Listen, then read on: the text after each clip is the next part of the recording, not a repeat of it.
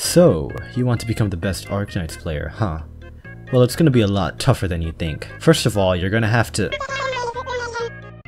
What do you mean I'm not qualified to give tips on how to become the best Arknights player? Seriously? You're calling me garbage? I mean, sure, it took me 2 months to clear 5.3 CM, but like, come on, that's the game's fault. You know what? Be quiet, Amiya. I'm trying to flex on the beginner players here. From all the previous tower defense games I've played, they've been relatively easy. You start off with some towers, earn money from killing enemies on the map, and slowly upgrade and buy better towers. This process usually streamlines into a strategy of saving up enough money until you can spam some high DPS tower that pretty much won you the game. Sure, this strategy might be slightly altered from game to game, but at its core it still remained basically the same. When I first played Arknights, the complexity of all the game mechanics spun this mindset on its head. No longer was a strategy just AFK until you win. I actually had to think about my decisions because Arknights can be extremely unforgiving when it comes to mistakes. Because of how difficult the game can be, some people may resort to giving up and following step-by-step guides in order to beat specific stages. As a veteran of this game, I understand what it's like to struggle when you're throwing all your ideas at the stage, but none of them work. In this video, I'll explain some key concepts that players tend to overlook, and hopefully, whether it's in the future or right now, you'll be able to use these ideas to complete stages you might be having a hard time on. Yeah, it's the Emperor, y'all. Let's start out with an overused phrase. Know your enemy and yourself. Sun Tzu, if he spoke English and played Arknights. The power of information, I would argue, is the most important factor in being a good Arknights player. Know what your operators and skills you're using. Know what they specialize in and what niches they have. Know where the enemy spawns are and what enemy types there are. Know which enemies come from which spawn and their pathing. Know the spawn times of important enemies. Simply knowing most of these things can practically win you a stage. Missing information can heavily impact your strategizing, which can lead you to mistiming your placements or skills. Here's 2 fun concepts for new players: pressure and splitting the map. These 2 ideas are exactly what they sound like. Splitting the map is basically sectioning the map so that you can deal with enemies as separate problems instead of dealing with all of them as a combined problem.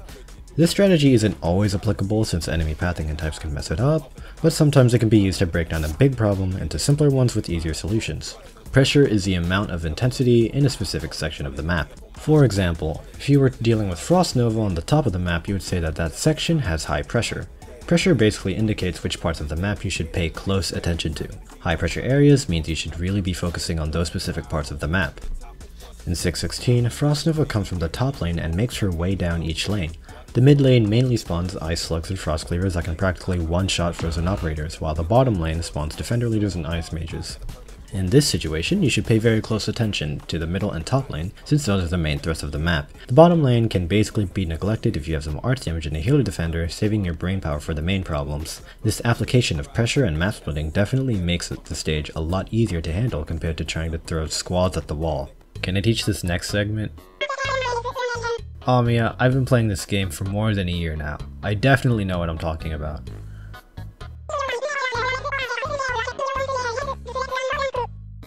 What the hell is a degree in Amiya, Pog, and why do I need one to explain game mechanics? I don't have a small brain! I am the one, I'm here. If you strip away all the fancy effects and skills, tower defense games are just plain number games at their core.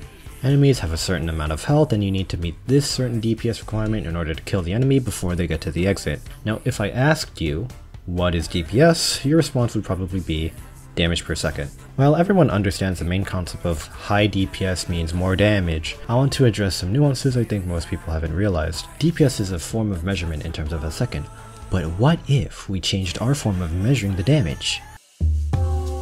Let's compare which requirement is easier to fill. Would you rather do a stage that requires 100 damage per second or a stage that requires 100 damage per minute?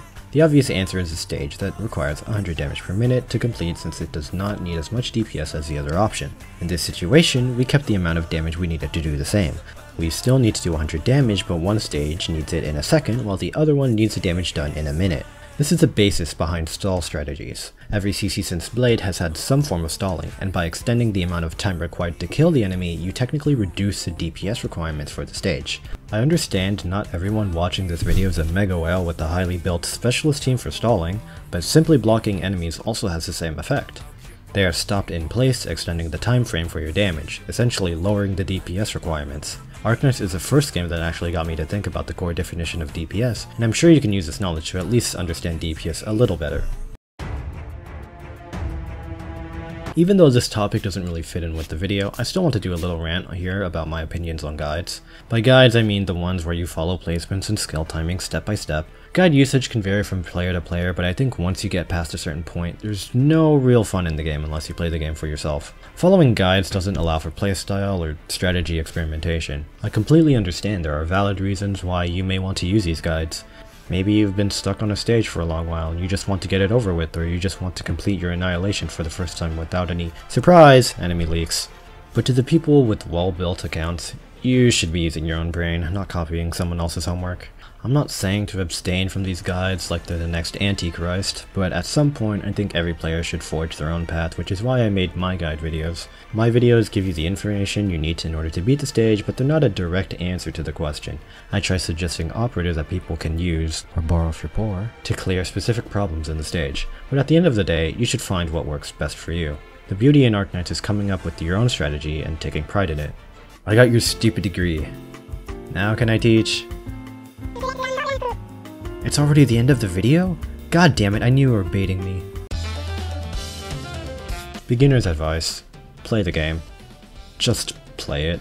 I could talk more about concepts and strategies and operators, but at the end of the day, you don't get much better at the game just by listening to me rant for another 7 to 8 minutes. If you need any help, there are tons of wonderful Arknights communities out there, but just remember to take each piece of advice with a grain of salt. Honestly, the game isn't too difficult, so don't be afraid to build or pull for who you want.